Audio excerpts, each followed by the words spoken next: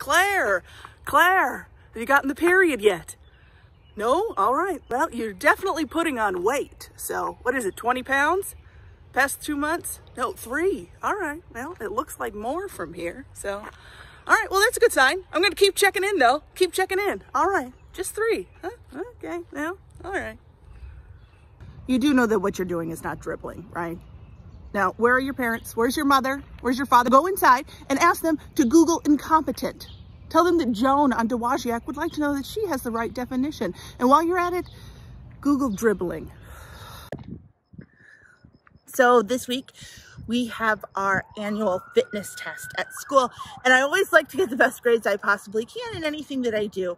And so I am decided I'm going to put in some training for this because, you know, I study really well for my tests and I always get straight A's.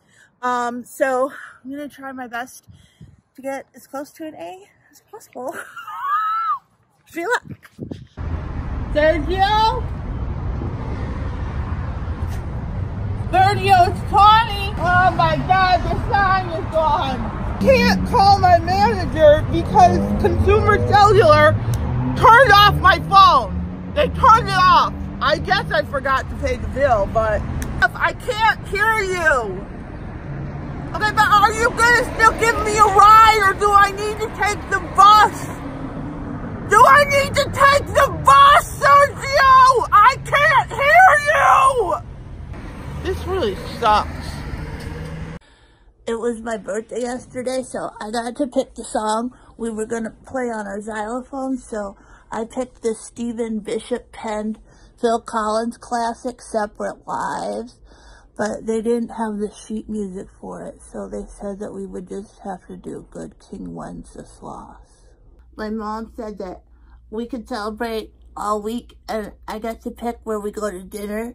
So tonight I picked that we go to the Target snack bar. Mom, on the way to dinner, can we listen to Joni Mitchell's Blue? Because I really think this is going to center me for my next phase of life. Hi guys, welcome back to an all-new Doherty's Doodads. Today I'm going to share a doodad with you that I've had ever since I was a little kid. This doodad is from the greatest fairy tale of all time, The Cat and the Hamburger. The Cat and the Hamburger tells the story about the cat who travels the galaxy with the power of his mind on his UFO hamburger along with his best friend, an old shoe cobbler, but the old shoe cobbler dies when he slips on a pickle and falls into the galaxies. Oops. Sure, everybody will read up on this old classic tonight. And I'll see you next time. Tomas? Give me an Evian, please. Do I look like a savage? Put it in a glass, Tomas. And Tomas, did you order the tickets for The King and I? It is Yul Brynner, Tomas! I could have danced all night. I could have danced all night. Did you get the tickets, Tomas? Yul Brynner. Hey, I'm Deb Patterson, and welcome to Getting Around with Deb. Today, we're going to discover the historic city of Orange. So come along. We're going to check out all the antiques, the eats, and everything in between. I feel like there might be a law against calling someplace Muff's Antiques. There are kids here in Orange. That's all I'm saying. Sure Tipper Gore wouldn't like that. This is crazy. I think they have Mr. Bill cookies.